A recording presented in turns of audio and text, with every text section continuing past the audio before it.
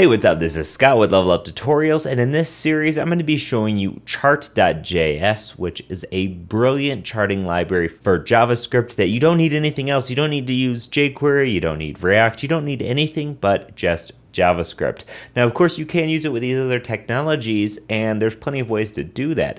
However, Chart.js is a great way to build awesome, really nice looking, animated, beautiful charts of all different types and kinds quickly and easily. Seriously, it is so fast to get up and running with this, you won't believe it. So in this series, we're going to be showing you how to build all the different charts, from bar charts to pie charts to polar area charts and stuff like that. I'm going to show you customization options, how you can dig down deep through the documentation and find out how you can truly customize this experience, which is actually very, very simple at first glance. And as always, if you want to get these videos before they're released on YouTube, head to store.leveluptutorials.com and you can either purchase this series outright, or you can sign up for a subscription to Level Up Pro and stream all of the videos right now this instant. So as always, let's get started right now.